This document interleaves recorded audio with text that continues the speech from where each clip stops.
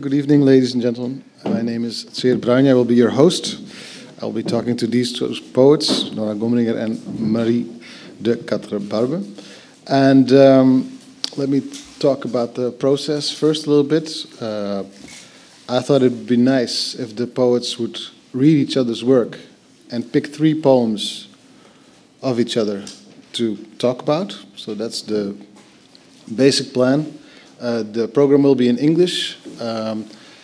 The translations of the text they will be reading are in your possession, I believe. If you don't have any, just please say so. There are English or French translations, and you can find them here. Oh, that's the last one. So otherwise, you will have to shack up with somebody and share and cuddle and be close to the translations together.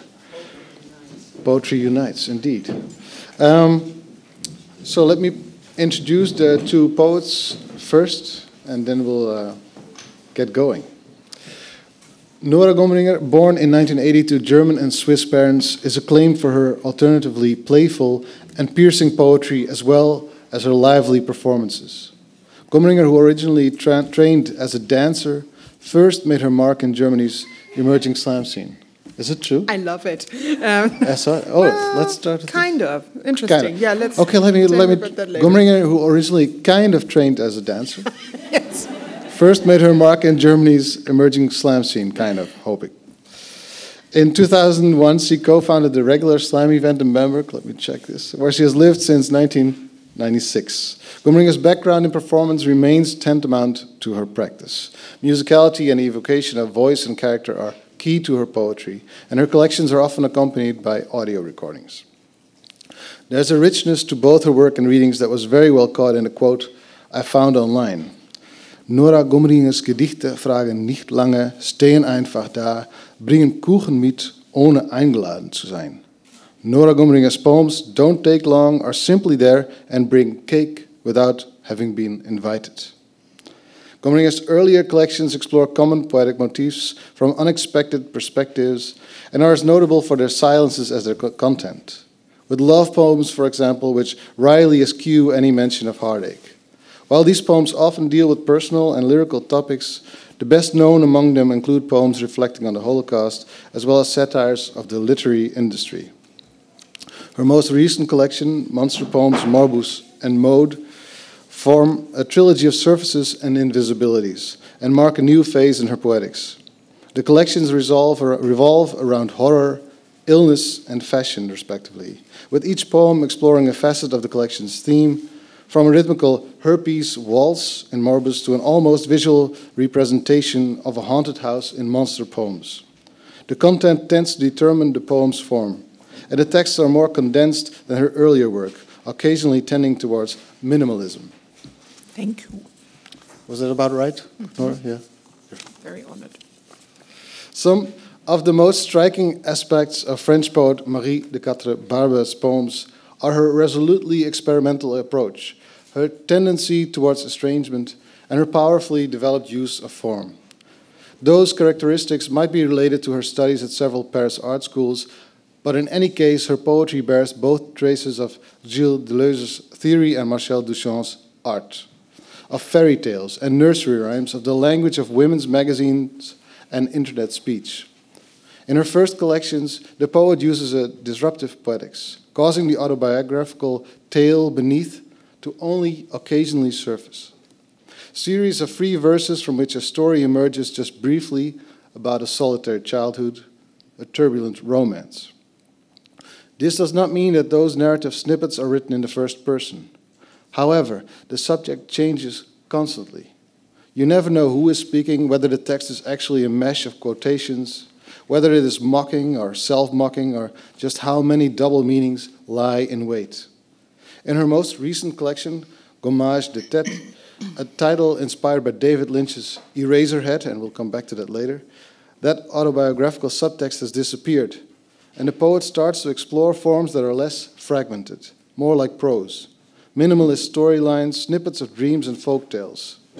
Thus far, she has published 4 collections of poems, which are collections of memories and desires, stereotypes and cliches, word games and sound effects, nonsense and humor.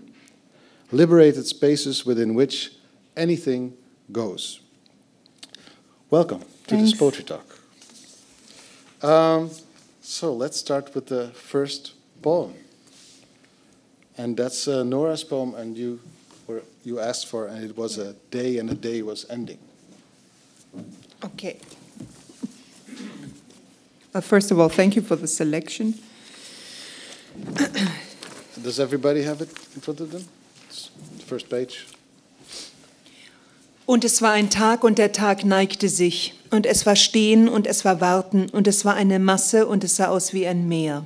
Und es waren Männer, und es waren Frauen, und es waren Kinder, und es roch nach Leder.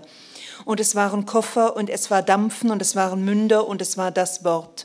Und es war Stumpfes, und es war Taubes, und es waren Große, und es waren Mäntel, und es waren Hunde, und es war Wimmern, und es war Weinen, und es war Einzug, und es waren Waggons, und es war eine Rampe, und es war Eile, und es hieß hinein, und es war Drängen, und es war wieder Eile, und es war Härte, und es war der Ton.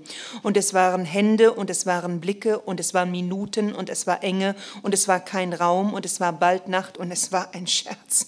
Denn sie waren wie Rinder, und es war ein Riegel, und es war ein Ruck. Und es war Fahren, und es war keine Luft. Und es war Nacht, und es war Zeit, und es war zu lang. Und es war Flüstern, und es war Raunen, und es war Mutmaßen, und es waren Fragen, und es war Hitze, und es war zu eng. Und es war wieder Weinen, und es war ein Eimer, und es waren 4 Ecken, und es war ein Geruch, und es war eine Scham. Und es waren Stunden, und es waren Stunden, und es waren Stunden, und es waren Stunden. Und es war Durst, und es war Wirre, und es war Sinken, und es war Lehnen, und es war ein müdes Gebet, und es war trübes Wasser aus der Kelle, und es war ein Ruck. Und es war ein Lauschen, und es war eine Hoffnung, und es war eine Sprache, und es war ein Land. Und es waren Stunden, und es waren Stunden, und es waren Stunden, und es waren Stunden. Und es waren Ahnungen, und es waren Gerüchte, und es war ein Feuer, das lief, und es waren Fetzen, und es waren Worte, und es war sicher nicht wahr. Und es war ein Ruck, und es war wahr, und es war ein seltsamer Name. Auschwitz.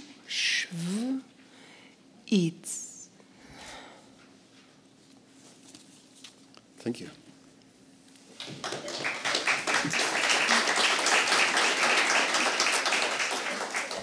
So, thank you very much, Nora.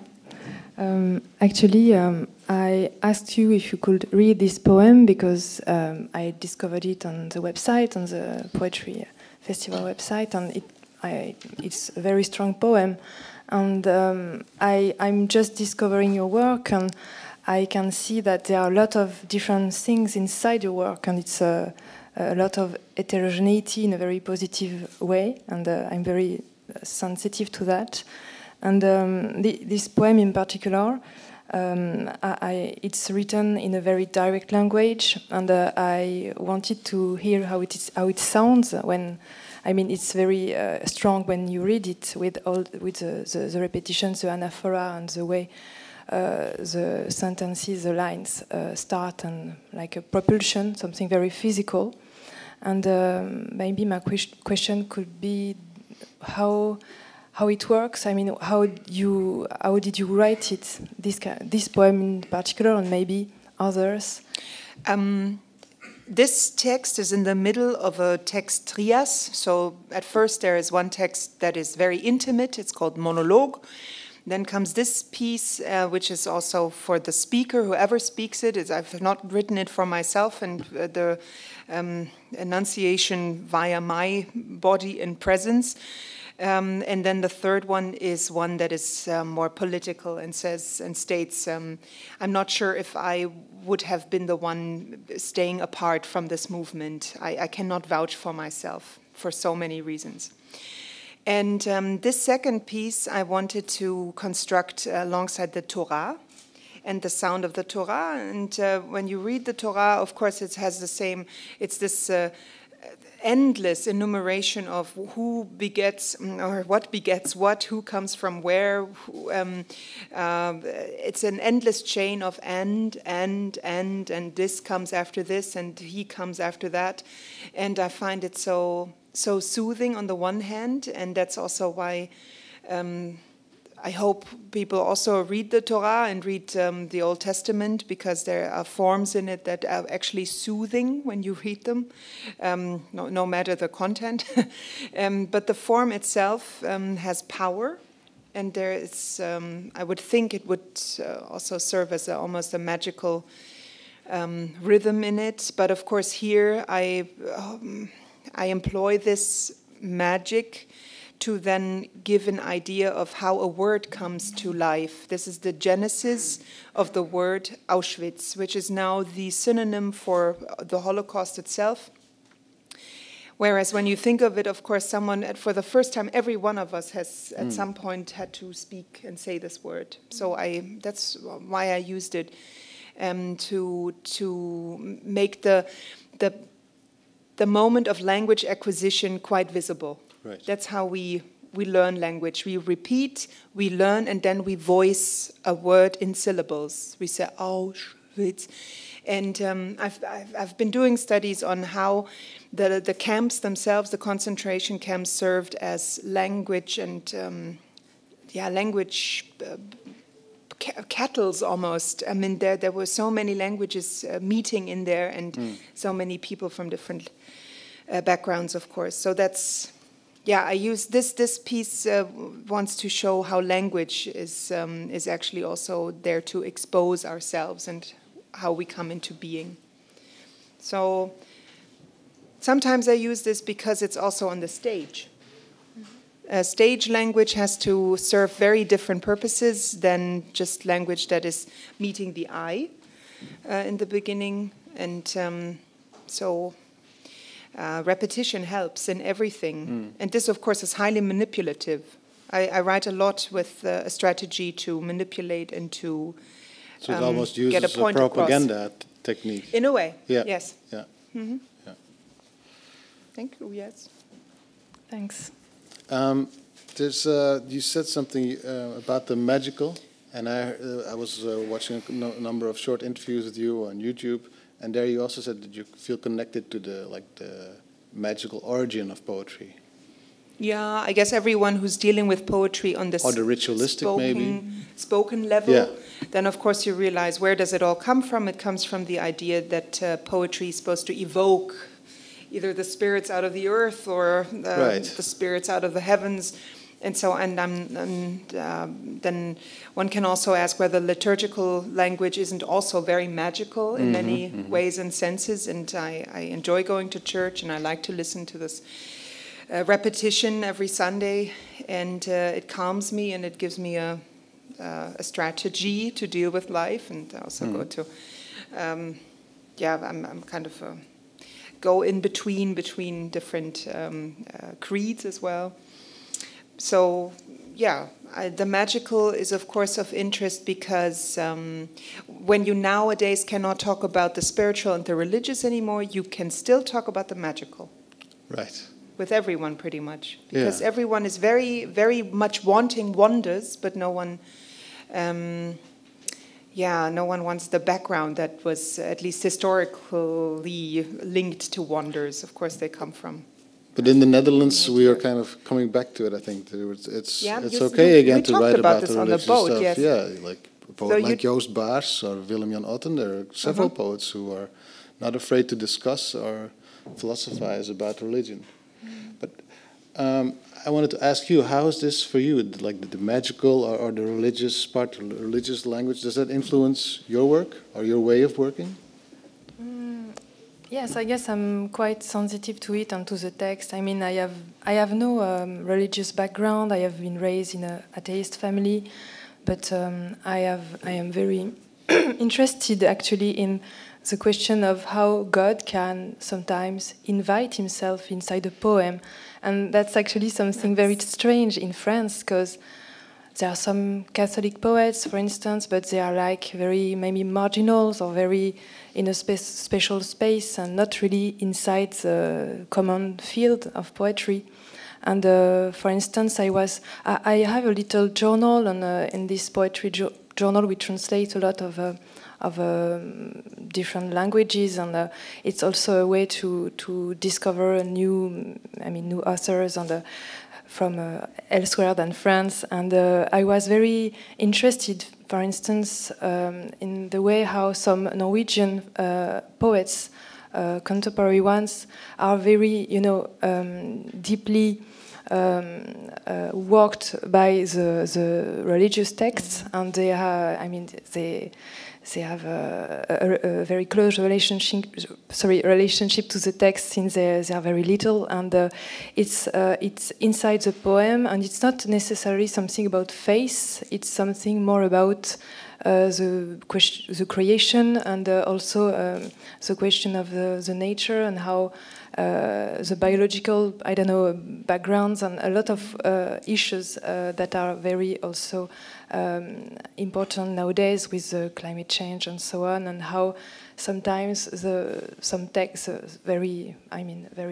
this kind of text can maybe help us to understand what maybe it's happening, and it always seems to me as if eco-poetics of the 70s and 80s kind of shift into a more semantically connected to some slightly theological idea. So it must be nature plus something. So plus X factor, and the X factor is either God or some shamanistic approach. Yeah, could be.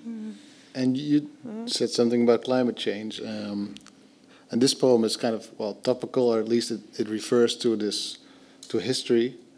And during the talk this week about conceptual poetry, the Canadian poet said it was so weird that there's no poems, or he couldn't find a poem about the landing on the moon. And he said poetry should be, poets should tell the story of their time. Mm-hmm. And their culture. I was wondering how you look at this. Does the poet have an obligation towards the topical or the actuality, or? Well, the landing on the moon would be, since we were both born in the 80s, a bit of a landing on Mars, and hoping to land on Mars sometime might be interesting. I, in fact, pick up certain topics and vibrations that are going on sometimes. So it does exist. The now exists in my poetry, I could say that. Is it the same with you? Yes, sure, but maybe there is something about, how we are very, there are so many information and so on, and some sort of a media pressure on everybody, and how also I think the poem is a place where you can not have opinions, for instance. I mean, it doesn't mean there is no political question. I mean, it's deeply political, a poem, more than maybe anything. But something like the opinion. I mean, I have been studying philosophy, and the first thing I've been said by my teacher when I was 17 is, okay, there is the philosophy, and it's like destroying your opinions on something to create something else. Trying to create something else, and maybe the poem is a place like that to me, and so I mean it's very everything can go inside the poem and inhabit the poem, but maybe not an opinion to me. Mm-hmm. Well, Germans are always preoccupied with that question, especially literature critics. How political is the poem? How political is the writing in general? And then you are being criticized for being too political or too little political. So, and what about the opinion, about being opinionated? I don't even think that's an option. They really want it to be outspokenly political. I don't think they really see it as a big difference. Of course, if you state that you are pro-abortion or against abortion, all of that, if that appears in poetry, then they would assume it shows something, whether you are leaning towards the left or the right or something like that. Yeah, and that is, right now, it's very important because, of course, me going about in schools and speaking and reading these texts out loud, and in fact this is a piece that has been in school books for 10 years now, so the students actually come up to me and they ask me about this text, so I realize it hasn't really done a lot because one wonders of the purpose of literature. Can it really do something? Can it change something? And I think this is the expectation that lies behind this question, whether something is political or not. Right. Is it motivated to change something? Does this text want something of the readership? And I can frankly say that I always want something of the readership. And I think there's a big difference sometimes, because poets, sometimes they don't want that. They just want the text to speak. Right. I'm sorry, How's that for you? Do you want to change something with your poems? Or what would you like to happen in the reader's mind? Well, I mean, I was talking about the opinion. Surely I have the feeling that I defend some things, but what I defend is maybe a place for ambiguity and paradox and somehow make maybe people go deeper sometimes, and mostly like teenagers. I think teenagers, they are just living in this kind of world with a lot of ambiguity and something quite complex. And sometimes, I mean, people sometimes say my poetry is a bit difficult, but not the teenagers, so I guess. And, well, something like that. Maybe we should have an example of one of those poems. Okay. Sorry, I'm looking at the time, so I'm trying to... So this is the second poem. Exactly. While putting some things away, I'm sorry, that was my wish poem in the first position here. So it's a long poem with different sequences, and the title is Clint Eastwood, and Clint Eastwood is not exactly, very the most, I don't share his opinions, but is the title of my poem.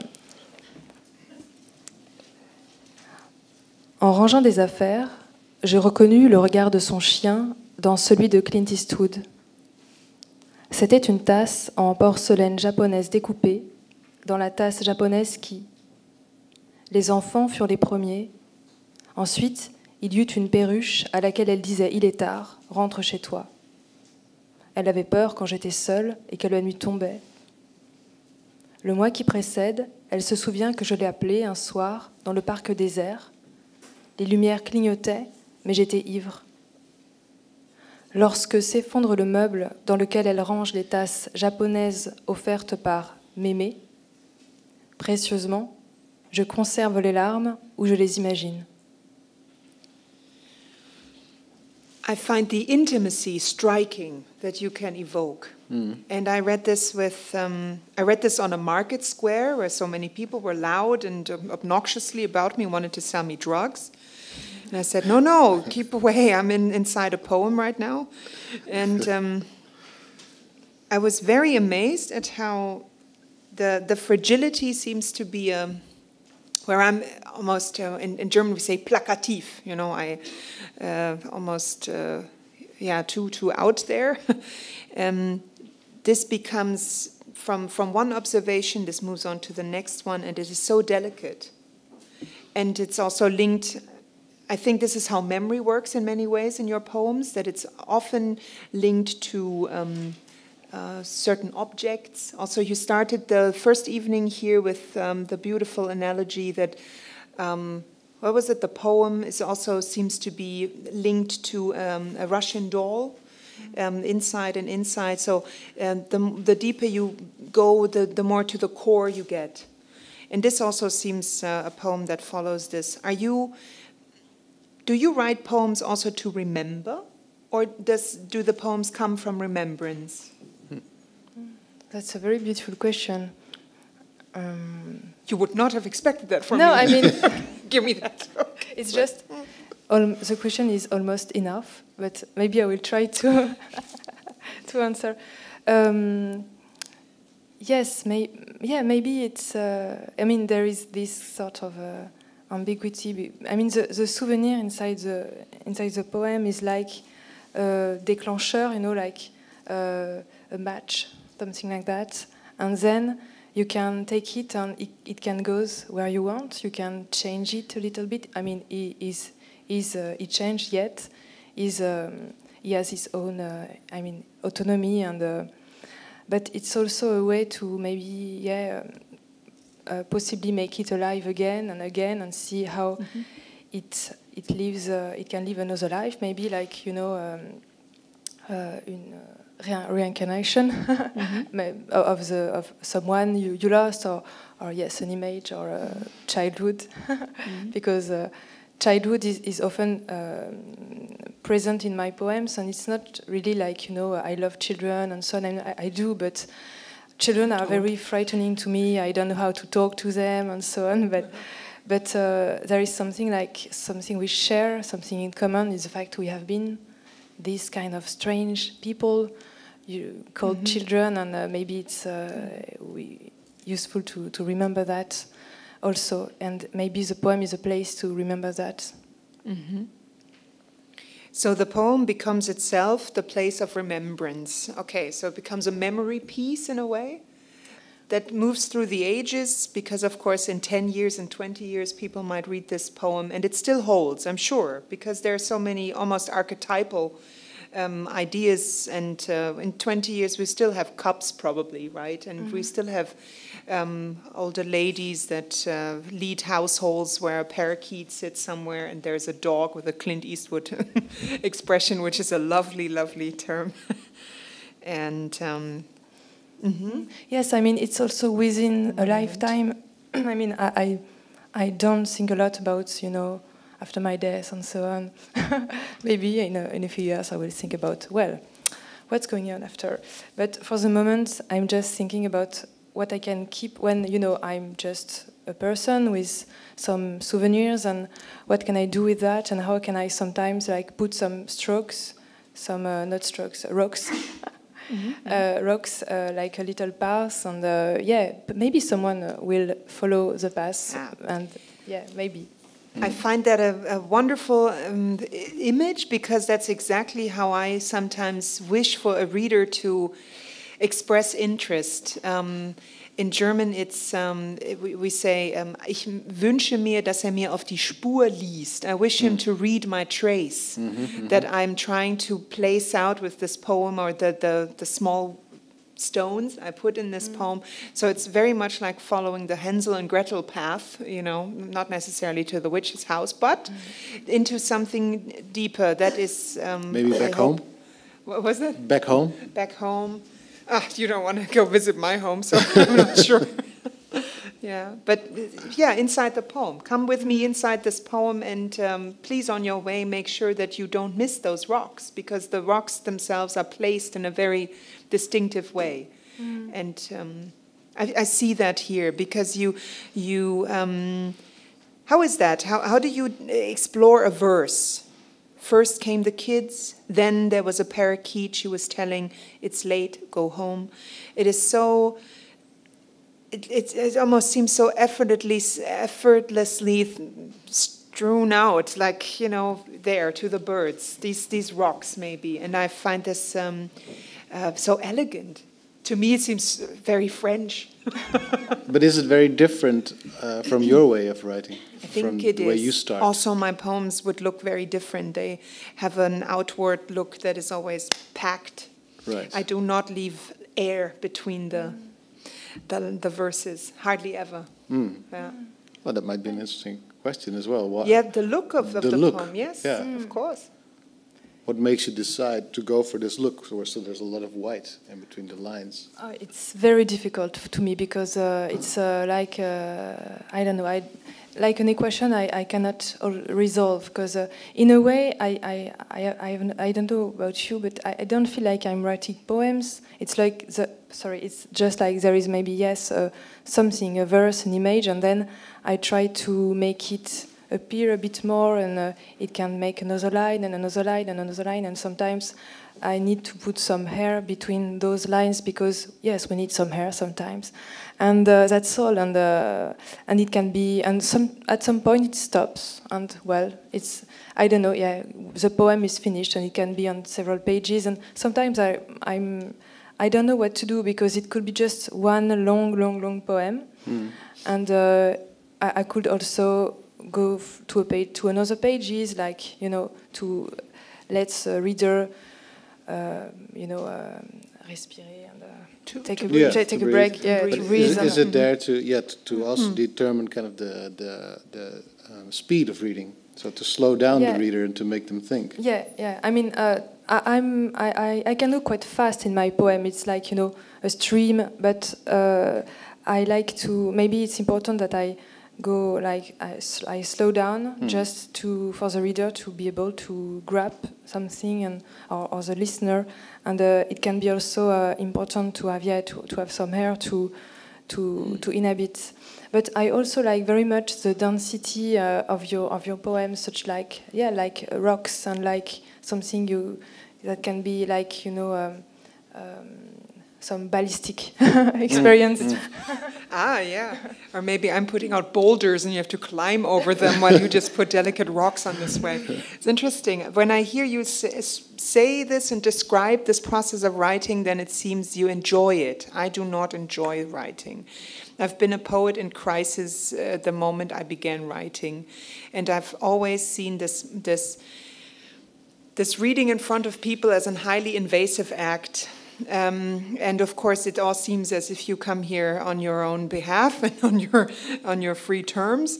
But simply the act of lending one's ear to someone who then simply, I could take you hostage now in a certain way. I mean, everyone who gets a microphone, that we see this with politicians, can keep the air hostage in a way, right? And so I've always been thinking about audience and the experience of the audience and how they see all this and how they see all the fragilities exposed in the light. And therefore, of course, then people could say, well, then stop writing and do something nice that you enjoy. But when you're performing, it looks like you're having a good time. Yeah, performance is something I feel very safe with. Right. But writing and then also exposing my own writing, I guess it really has to do with me having been trained before my coming out as a writer, as someone reciting poetry of other poets. And I like this about all three of us, because when we sat on the boat, at least, talking about what we like and how we come into writing, we all were able to name idols in writing. Yeah, we're not alone. And that is really something I find rare. There are so many young poets who are disconnected and who just say, no, I have no real interest in who was before me. I'm inventing the wheel, It's like, no. Marie, do you feel, when you're reading, do you feel like you're invading the audience's territory or time? Or? Well, I had this feeling at the beginning when I was a young poet. And it was, I was feeling awful because, it was like, being very an exhibition, not exhibition in the French meaning. But then I realized that people have their own autonomy and they are free and they're adults. They can leave. They can leave. And I like when someone leave and feel free to do so. And it's important, to be to have a nice chair somewhere. I mean, I'm very. It's important to me that people are in good condition, because it can be so awful sometimes.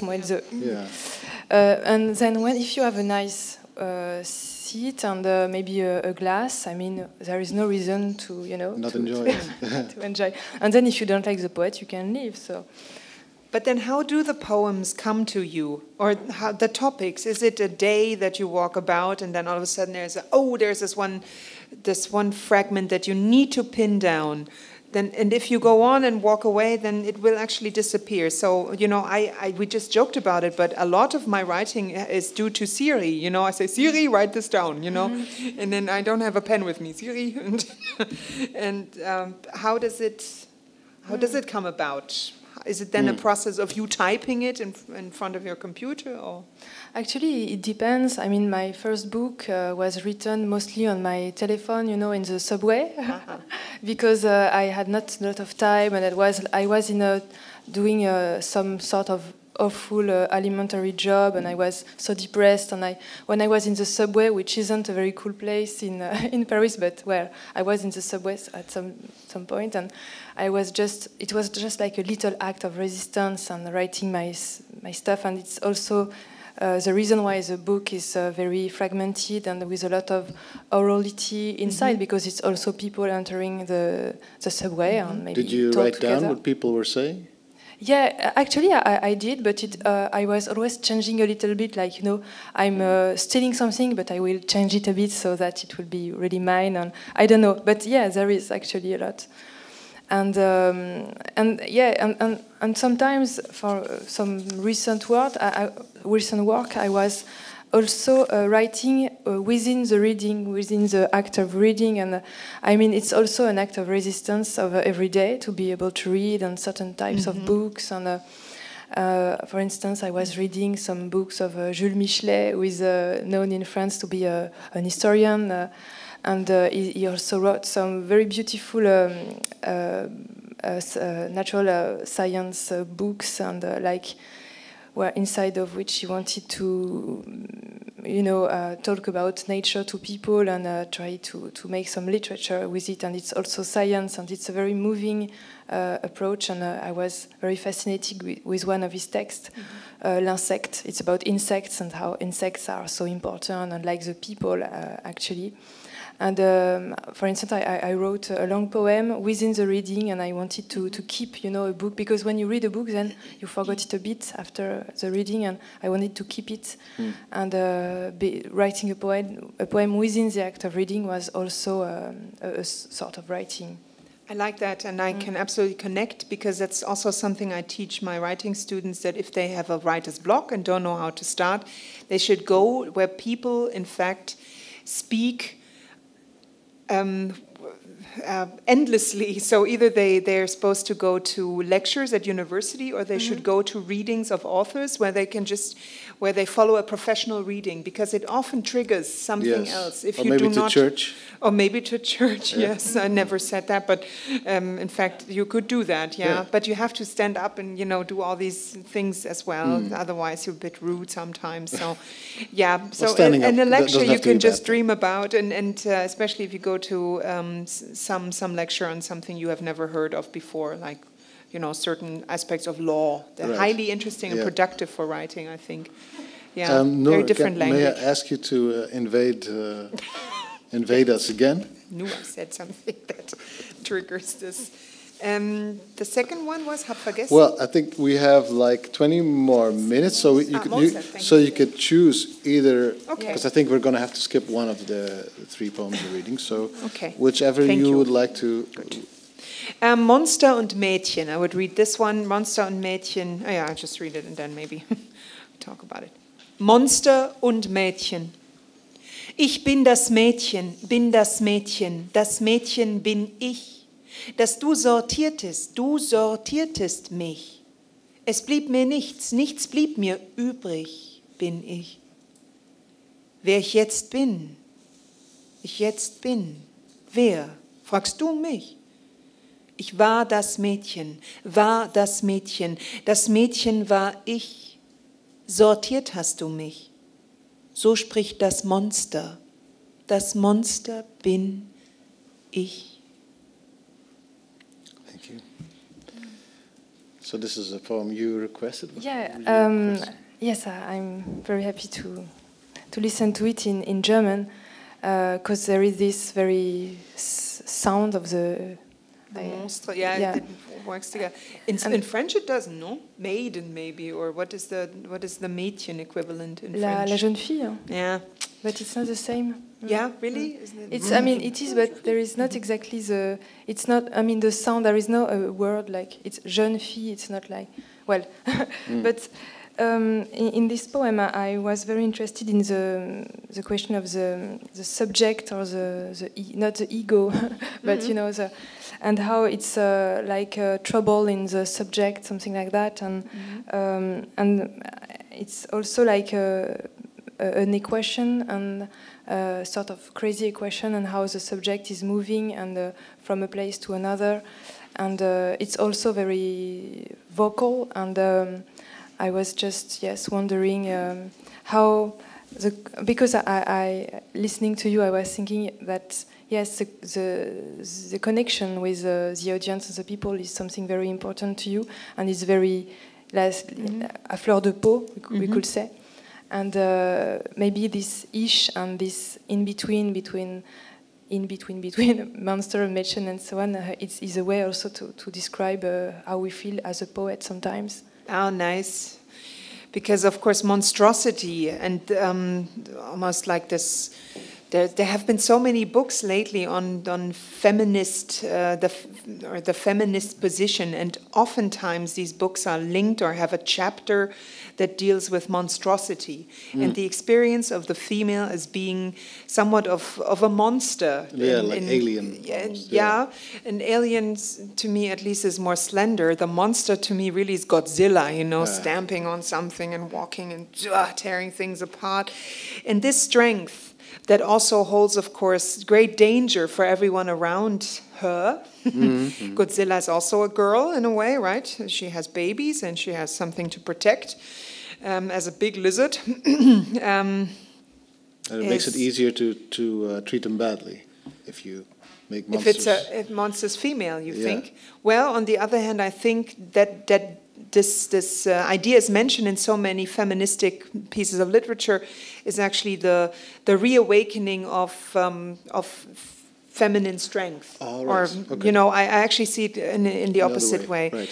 This is a poem that starts my trilogy. This is the programmatic idea of the two antipodes, right? You have the big destroyer and you have the whatever. I mean, it should also say a Bübchen, right? The German word for Mädchen, but on the boys' side. So I wanted the delicate and I wanted the harsh and the destroying aspect.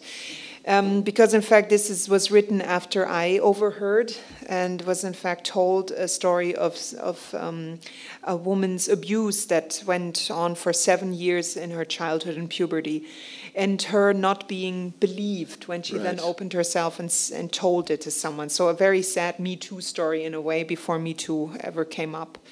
And so she also uses very strange vocabulary. At least she hid some of her story in this weird word of the sortieren, which is unusual when you listen to it in a poem. It's very obstructive also as a word within the poem, but that's what she used. And she said, this destroyer and this person, he resorted me. That was pretty much her expression. And then, due to her not being believed, she felt as if she was in a very strange and very fatal entanglement with her oppressor, with that person, so because there was no exactly. And that's what you were trying to talk about, Marie, right? So there is the split subject, or the subject kind of. Yeah, it's like confused. The mirror situation. You see yourself in the mirror, and then in a horror film, you'd be pulled into the mirror. Right. So this was kind of the idea, and this is a very small poem in a way. It just says, "I am the girl," and then at the end, "I am also the monster," because of course we all react to people who have suffered through something the same way we would, in fact, confront the monster who did it. People who have gone through horrible things, we keep our distance from them because I mean, of course, there are people helping and that's wonderful. On the other hand, a natural reaction is also to stay away because we feel we cannot make it better. There's a distance that just simply occurs as a phenomenon of fate when something bad has happened to you. So also without all this pre-knowledge and after-knowledge and around knowledge, I hope this makes this point of the strong and the weak, and yet also the weak evoking itself as also the strong. So in a positive but also a negative sense. Monster is a very ambiguous word. Do you have a favorite word that is ambiguous to you, that you like to use in your poetry? I will have to think about it.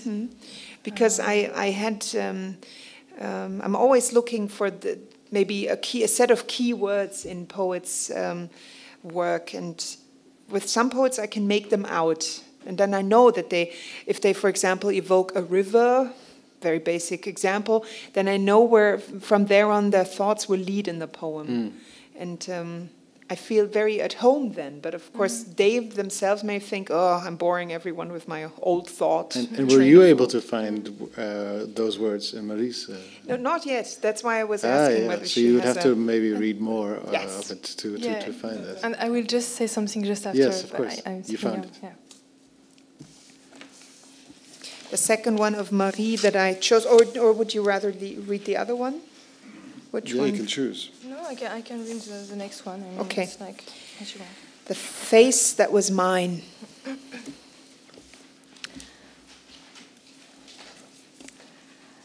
Ce visage qui fut le mien, frotté très fort au mustela, contient la somme des visages collés. Et le gâteau d'un moment revient, avec les récipients troués, je les versais, je les versais. Tu t'improvises, m'inventes une joie. Si ce courage est le mien et que tu serres ma main fort, la couleur s'approche de plusieurs reflets à la fois. Je forme avec la bouche le mot de quelque chose. Je me remémore. Une trouée s'accentue. I love the femininity in this and the destruction of it as well. I'm sorry, but you wanted to say something, please. No, I was just thinking about what you were saying just before about the leitmotifs and the words. And these poems and another one I will probably read tomorrow have been translated, and I think beautifully by a Dutch translator whose name is Rokus of Stender. And we had a very interesting conversation and email by the email to discuss the translation. And I cannot speak Dutch, but he can speak French very well, so it was easy to communicate. And at some point, he told me that he was following some tracks, and it was mostly like, yes, motifs. And for instance, in the other poem, there is a clover, and the clover is like a key or a clue for everything. And at the same time, it's just a clover. I mean, it's just like, well, a little vegetal. And sometimes I like also the clue to be like that, like something we don't really know what it is. And for instance, I know you have been working on Eraserhead, the film by David Lynch, and you mentioned it. I did also, and that's something we can find in a lot of Lynch movies. Is, you know, the clue is sometimes so, you know, you don't know what it is, but it's like the little blue box in Mulholland Drive. I think it's a bit. It can be abstract, but it's also just a blue box, and maybe sometimes it's the question around which the poem is turning and trying to find his way and cannot really find his way actually. Maybe it was a bit confusing. No, I don't think so. Okay. It's looking for a different form of narrative, right? The same thing we were talking about before in your poem, where we kind of figured out that you were talking about memories, but also writing the way, or trying to come close to the way that a child's mind works. And that means you have to adjust the form of the poem. Yes, that's true. That, I mean, our thoughts in our minds are very chaotic. I mean, it's a mess. Yes. And we are trying to make sense of it. We're trying to give form to it, and it's sometimes difficult to even, talk because it's a mess inside. And maybe poetry is trying to not give all the mess, but just let feel, that sort of mobility behind the social surface and so on. And it's true that it can create other kind of narratives and another form of narrations, and surprising ones, I think. That's what I feel when I read poets I like. And well, could I be a 13-year-old teenager, say 15-year-old maybe, and ask you to do a close reading of this sentence? And the cake of a moment returns with its containers full of holes. Because I get the beginning, the face. I think whoever knows what the poet knows, but the face that was mine, rubbed hard with mustela, contains the sum of the stuck-on faces. Okay, I can make an image of this, and I realize, taking, masking herself, demasking herself. So many faces. Okay, layers. Very nice. And the cake of a moment returns. I just don't get it. And the cake of a moment returns with its containers full of holes. Okay, but it's like we were speaking about monstrosity, and sometimes there are some glitch on the screen, and it's something like that, like a mix between two very different images, and the fact that maybe there was a cake at some point, and also some. Like a physical cake. We're talking about something you could actually eat. Yes, maybe. Okay. Because I was thinking of the visagist who also has like, if you put on makeup so thickly, then people say, oh, it's cake. Yeah. Okay. Yeah, it can be that also. The lynch box. Here we go. Okay, the blue box. Okay, cake of returns. I poured them out. The containers. Yes. Or the holes. I loved it though. The idea of I'm full of holes. The container of the cake. No, it's not actually. It's a mix between two images. I mean, but I don't know if it's. I mean, I'm sorry if probably it's not very clear. And it's not really made to be. It's more like like an impossible image, like a monster. Okay. And sometimes a monster can be. In the sounds, sometimes in the image, an impossible image. And actually, this book is not this one, but the former book and maybe my poetry in general is working on the question of the unformal, something you can give a form. And sometimes there are forms. I mean, the poem is always looking for its form and a sort of evidence, clarity, and so on. But sometimes there is no form, and it's a chaos, and it's made to. I mean, it's difficult to make things be illogical. I mean, when you do some cadavreski, it always has a lot of meaning. Actually, meaning is always the strongest one. I mean, and the impossible is difficult, I think, and sometimes I'm just trying to make something impossible into a line, and it's a bit also prosaic, and there is a sort of irony in it too. But in the other poem which I chose, which unfortunately we do not have the time to read, serving her this late afternoon. We do have 7 more minutes. So. Okay, well you do this beautifully, because the end, the final lines, the final verses of this rewrite exactly what you just said. And that's why I really liked it, because I figured this was the key to a lot of the work, making, Are you okay with us moving to that point? Absolutely. And then we can talk about it. Yes, I'd love that, because the end is, then it's we the are last in this poem in your train selection. of thought. Good. Sixth. À la voir, je me suis dit, son œil est d'or et sa bouche un secret. On l'habilla d'une robe qui lui allait, on coiffa ses cheveux que j'avais coupés. Puis, l'enfant quitta sa cage et s'excusa d'un oubli. Je me promène sans doute dans cet oubli-là. J'entends sa voix quand je regarde par hasard du côté où elle se trouve. Parfois, je ris sans le savoir. Really? That was a lot longer. Ah oui, you want the... Okay, I can... sorry. Really? Because there is a bit some hair between, but I will. Par emboîtement léger, je me présente aux plusieurs étapes d'une jeunesse fictive. Le regard n'a pas de bras pour désigner ce qui arrive, dépend de beaucoup. Yeah. It's not this one? I'm not sure. Yeah, see, I'm failing in French, so I have no idea if this is the poem I'm asking you to read. Ah oui. See. Not that bad in French. I should have seen it. Okay, I must... Sorry.